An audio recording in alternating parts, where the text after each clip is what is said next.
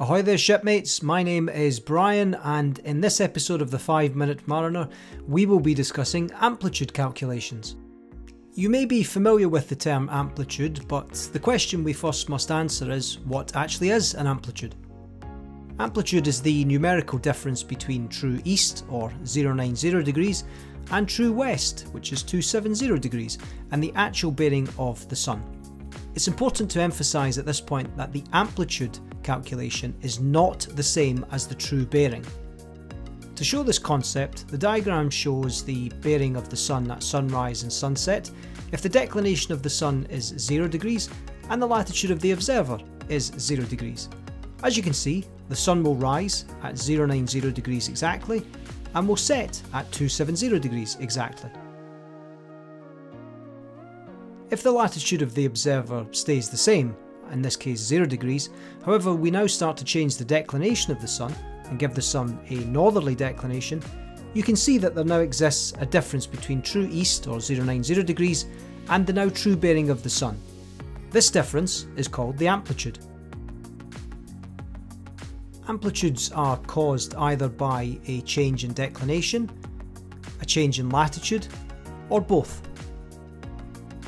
To calculate the amplitude, we must use the following formula. Some key points to note are that when the sine of the declination is divided by the cosine of the latitude, this will give us the sine of the amplitude. Therefore, we must inverse sine the number to give us the actual value of the amplitude, which will be given in degrees.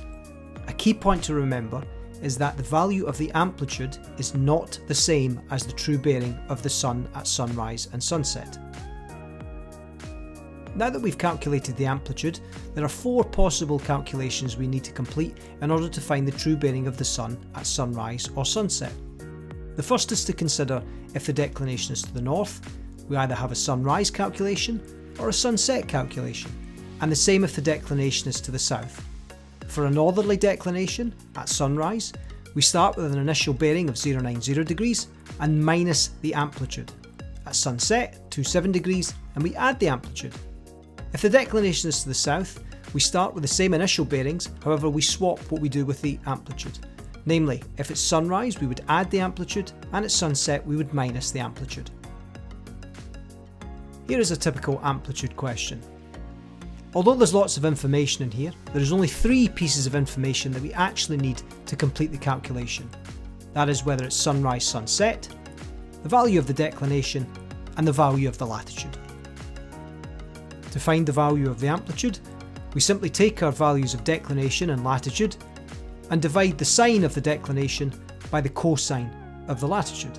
This will give us the sine of the amplitude, and therefore by inverse sining this will give us our value of amplitude, which in this example is 21 degrees exactly.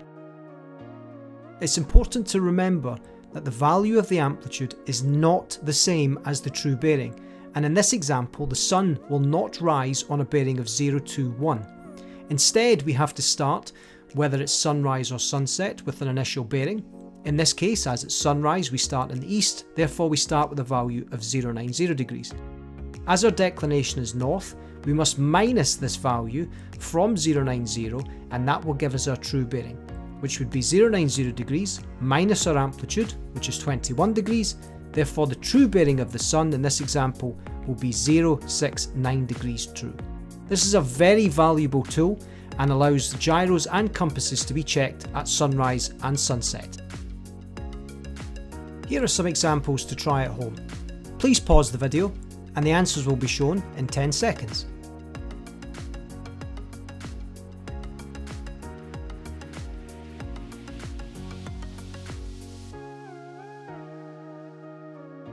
And here are the answers, which have been split into the amplitude values and the true bearing. Thank you for watching this video, and don't forget to like, comment and subscribe for more content.